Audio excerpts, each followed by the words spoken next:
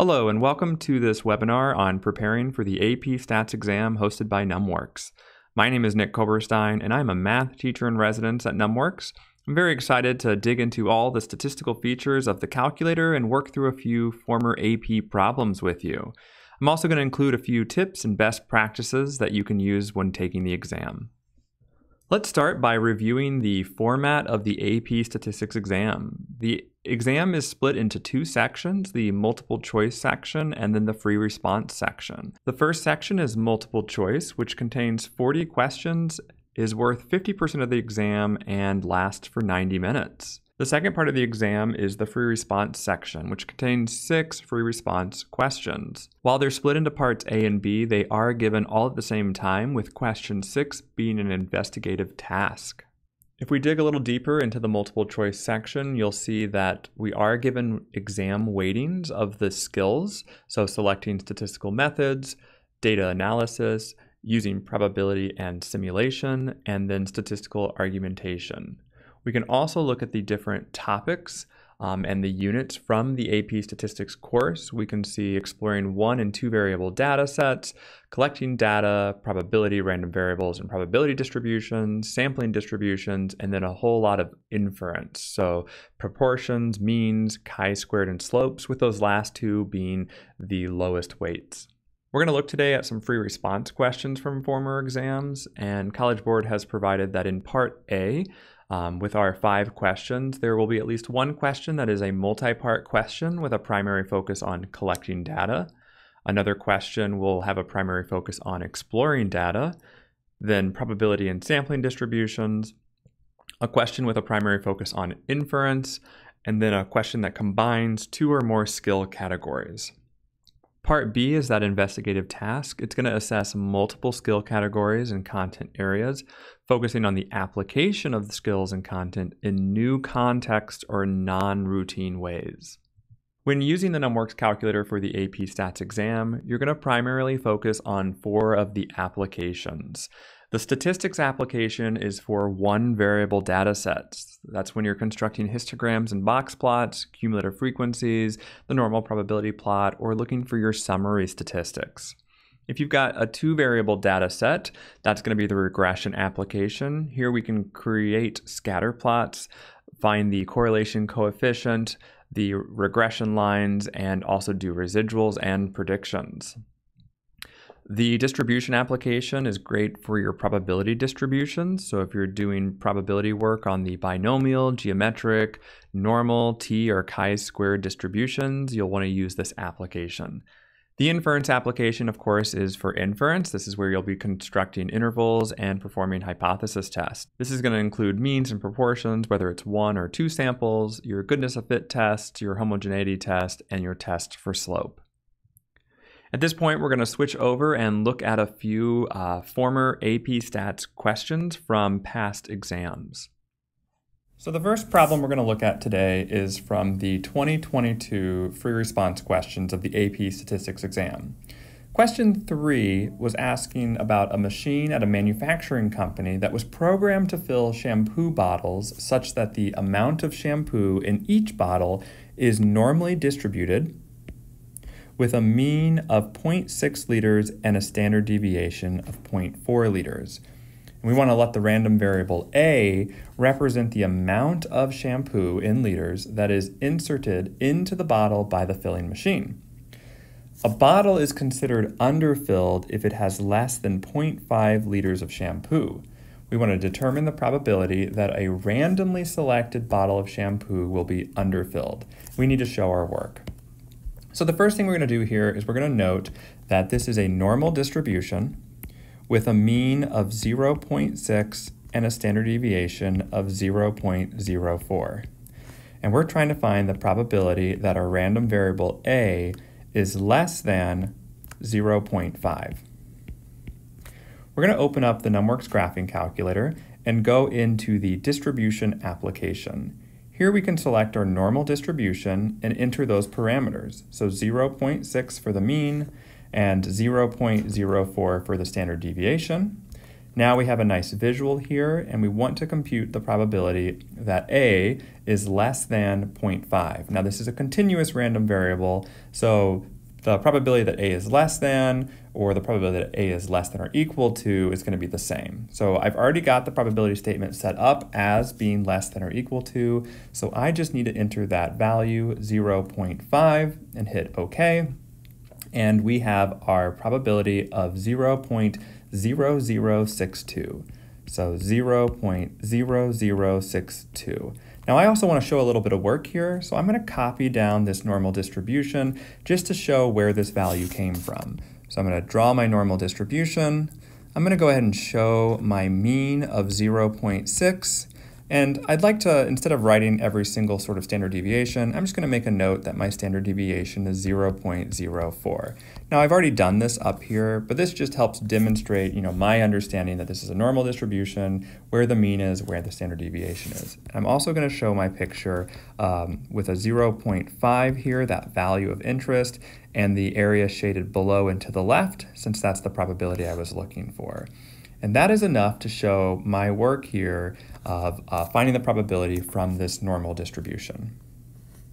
Our next question also comes from the 2022 free response questions. This is question number 4, which says that a survey conducted by a national research center asked a random sample of 920 teenagers in the United States how often they use a video streaming service. From the sample, 59% answered that they use a video streaming service every day. In this first part, we're asked to construct and interpret a 95% confidence interval for the proportion of all teenagers in the United States who would respond that they use a video streaming service every day. To complete this problem, we need to construct that 95% confidence interval and then interpret it. To keep myself together through problems like this, I like to use my state, plan, do, conclude format. For state, we need to state the action that we're going to complete. That is, we're going to construct a 95% confidence interval for the proportion of all teens in the United States who would say they use a streaming service every day.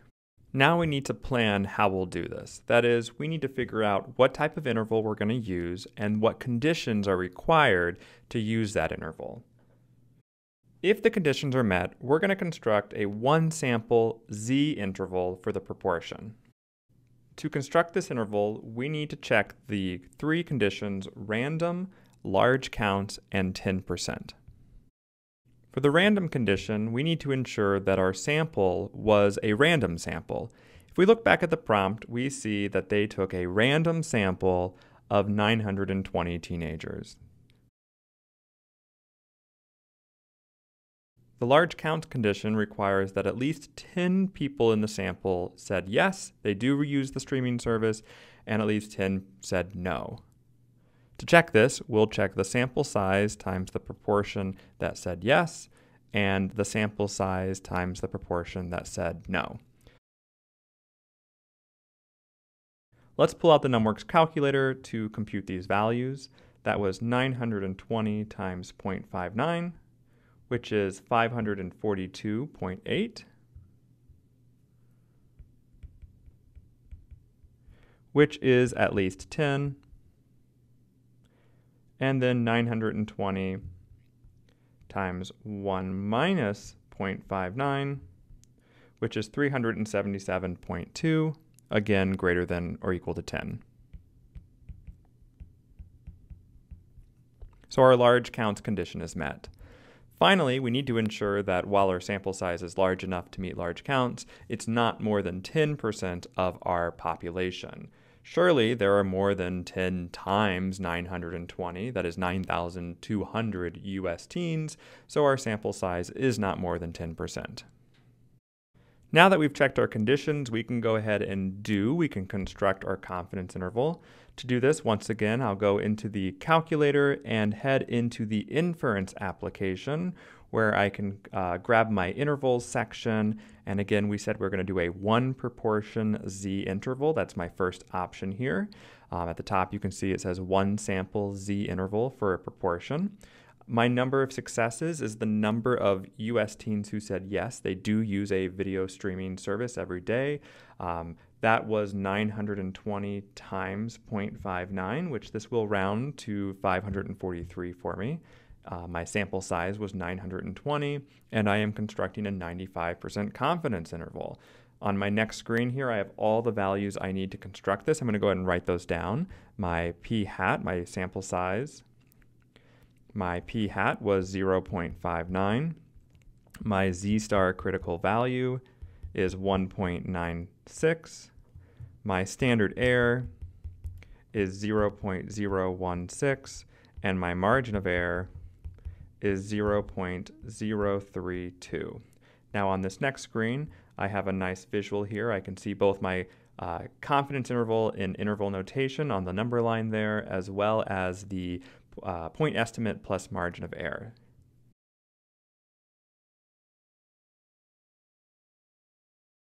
So to wrap this question up, I'm going to go ahead and conclude. We are 95% confident that the true proportion of US teens who'd say they use a video streaming service every day is between 0.558 and 0.622. For our next question, we're going to switch to the 2021 AP Stats free response questions and look at question 1. In question 1, we're looking at the length of stay in a hospital after receiving a particular treatment, which is of interest to the patient, the hospital, and the insurance providers. Of particular interest are unusually short or long lengths of stay. So a random sample of 50 patients who received the treatment was selected, and the length of stay in number of days was recorded for each patient. The results are summarized in the following table and are also shown in the dot plot. Now for part A here, which will be our focus, it's asked us to determine the 5-number summary of the distribution of length of stay. So again, we're looking for the minimum, Q1, median, Q3, and the maximum. What's nice here is that we were given the data in a table, which means we can use the statistics application to compute those values very quickly. So in the calculator, I'll head into the statistics application and input these values. So the length of stay was either 5 days, 6 days, 7, 8, 9, 12, or 21, and they conveniently gave me these frequencies, the number of patients, which was 4, 13 had 6 days, 14, 11, 6, 1, and 1. Now if I head up into the statistics tab, we actually have our 5-number summary shown directly in the table. So we will copy these values down, making sure to label them.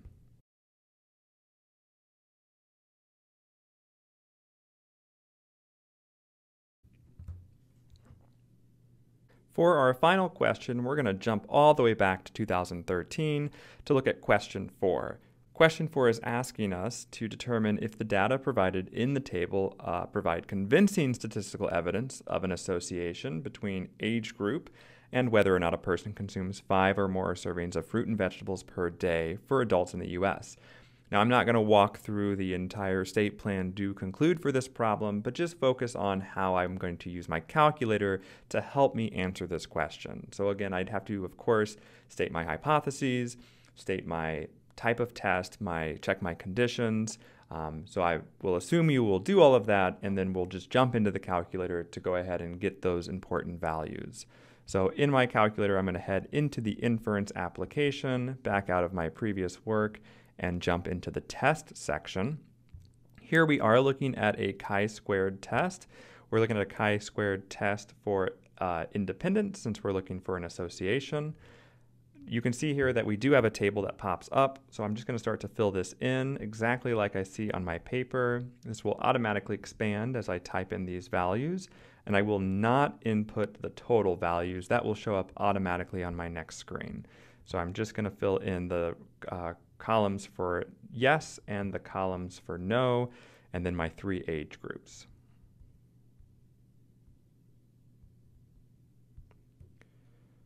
Once that is inputted, you can check your significance level and alter it if you need to. This problem did not identify a significance level, so we can keep that as 0.05. And then in the next section, we can see that we do have our expected values. So this is one of my conditions I would need to check, that all of these are at least 5. Now I can head into the next section. To get those very important values, I'll copy these down. My chi-squared test statistic. My chi-squared test statistic is 8.983496. My p-value, which I'll compare to my significance level, is 0.0112, and my degrees of freedom is 2. The final screen here would give me a visual that I might want to sketch.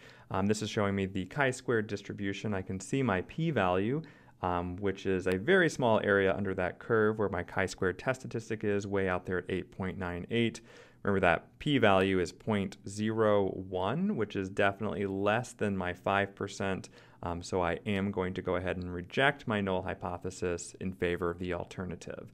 Again, we would need to write a statement about that, but I just wanted to focus on how I could use the calculator to determine those values. If I had a question then that followed up and asked me for specific contribution values, I can go back and up to the contributions tab to see how each of those different categories affected that chi-squared test statistic. Before we leave, I do want to leave you with a few general tips when taking the exam. On that free response section, it is a good idea to complete number 1 first, as it's supposed to be the easiest and least time consuming. Then you'll want to switch to number 6, as this tends to take a lot of time and is heavily weighted. Be sure not to provide parallel solutions. That means don't have 2 different answers for the same question. If you do, they will grade the weakest one. So if you do switch your mind or change your mind, be sure to cross off the question or the answer you don't want to use. Also, make sure you're aware of careless use of language. You want to make sure you're distinguishing between samples and populations. If you cannot get an answer to a part of a question, it's a good idea to make up a plausible answer and then use that for the remaining parts of the problem. You won't be penalized multiple times for using that as long as you're consistent going forward. Always make sure that with your intervals and your hypothesis test that you're checking the conditions required. Make sure you're also comparing when asked. So specifically comparing one mean to another or a mean to a median is going to be very important. Finally, do be careful in saying that data is normal. We usually want to use the word approximately normal when needed. Thank you again for joining me for this webinar. If you do have any questions, feel free to contact me directly at nick.koberstein@numworks.com, or you can send an email to contact@numworks.com.